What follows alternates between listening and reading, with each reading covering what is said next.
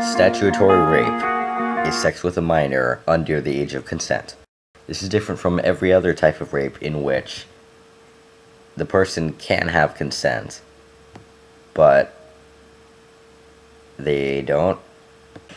The most commonly used rationale is that typically, although a person may be biologically mature enough to desire sexual intercourse, he or she may not be lacking additional years of experience possessed by legal adults, may not be able to make mature, rational, intelligent decisions as to whom and how he or she engages in sexual contact.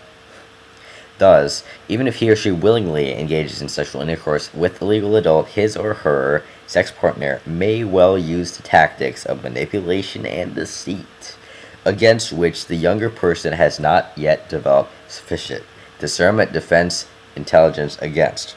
Now, I'm all libertarian and I'm all me, so please excuse me. This is my largest point of contention.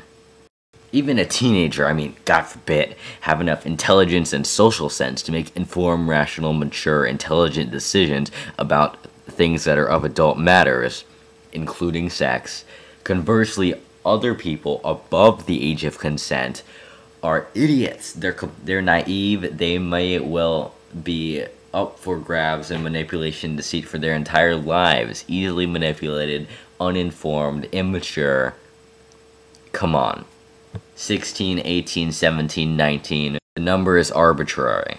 What's happening here is we're doing the right thing for the majority, but the wrong thing for the minority. This entire construct of law is based on a single parameter that a group of people contain, making vast generalizations based on that single number. Vast. Love and rape are big things. Oh god, did I just say love? 15-year-olds, can they love? Is there an intelligence requirement on love? Is there an age requirement on love? When I say love, I'm not necessarily referring to the mythical, titanic, classical, forever, eternal love. I'm referring to love as like psychologists put it, which includes limerances, crushes, romantic things, all that, because it's the same feelings. It's an exclusive set of feelings that you don't feel anywhere else. Although I wonder why I've never had a crush. That's for another video. A second rationale used is that minors are less likely than adults to understand sexually transmitted infections and or to have knowledge and access to reliable methods of contraception or abortion. I believe that is completely untrue in today's American society.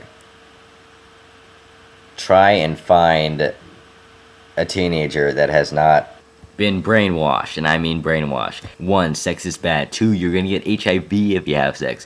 3, you're gonna get pregnant if you have unprotected sex. And 4, sex is bad.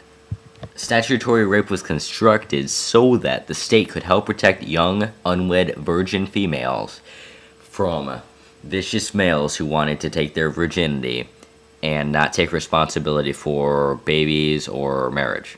The original rationale was to preserve her virginity. The idea that maidens, virgins, unbroken hymens as an ideal. That's what you read in 18th century French and English literature. Completely outdated. Today's American society, no. And then based on an arbitrary number, they discriminate terribly against some people. Having a rape charge on you is about one of the worst things that you can get hit for. If it's 5 years discrepancy, that's a class 2 felony. And I did say discrimination, didn't I? Female on male statutory rape is usually ignored. Excuse me, since when did we ignore some types of rape and pay attention to some other ones? Girls never want it. Guys always want it. Where did that idea even generate from? Maybe girls don't get orgasms from cleaning the kitchen floor, but they do get orgasms from penises and they like it, okay? Can our society get that in their head a little bit more? It's like everybody knows it, but they don't want to believe it. That's what I have to say about statutory rape. Based on old ideals and ideologies that we don't have anymore. And just bad laws.